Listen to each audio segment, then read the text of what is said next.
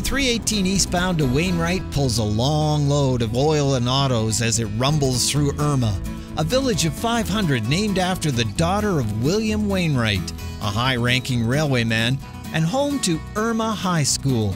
Meanwhile, the 865 westbound from Saskatoon carries potash as it rolls through Chauvin, a village of 300, also named after a railroad official, and home to Susie, the world's largest softball.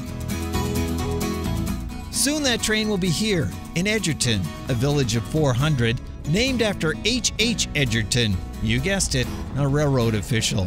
It's home to Ribstone Creek Brewery, and today, home to the first ever high school Grow Your Own Skills event in Edgerton, hosted by all three of the ice villages, Irma, Chauvin, and Edgerton. Unique to this event, each of the skill stations are being taught by alumni from this area. Small, medium, and large. Many of them attended this very same high school.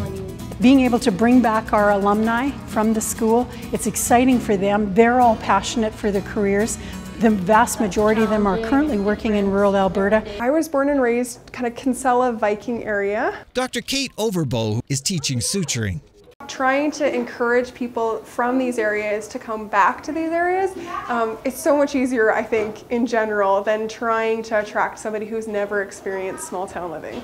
It's nice to be able to start at the grassroots in the high schools, so to inspire those people to go out, get the career, and bring it back this way so we have these services. Ace Shin grew up skateboarding in Edgerton. Today he's an X-ray lab tech in Fort Vermilion, 9 hours north of here. When that hamlet needed expert advice on designing a new skateboard park, they came to him. Within 2 years, the town was already asking me, hey, do you want to maybe build a skate park in town? We'll fund it if you go and get it contracted. That's something that he feels would have never happened in a larger center. In a rural community versus a city, it's like everyone has a little bit of their own voice that's more distinct. We want to introduce 1 mil of air in because we're pulling out 1 mil of liquid. The alumni shared stories of their successful careers in healthcare and why they love rural practice. I love practicing rurally as an RN. It's a fun challenge and you're always learning.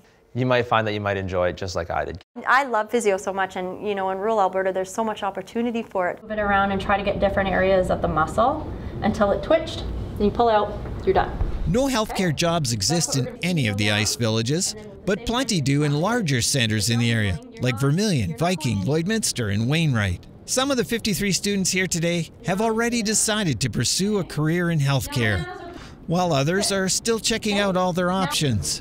Either way, they all thought it was a day well spent. You're going to make a couple of loops. Oh, it's really good, learning lots. I like the sutures and doing the IV. Yeah, because I want to be a nurse, so. It just helps to see what else is out there to do in the world. This is going to be a day that'll help inspire them, and I want to follow that through the next few years and see where they go. My guess is they're going to come back to rural Alberta. That's my hope. That's my dream. Good job.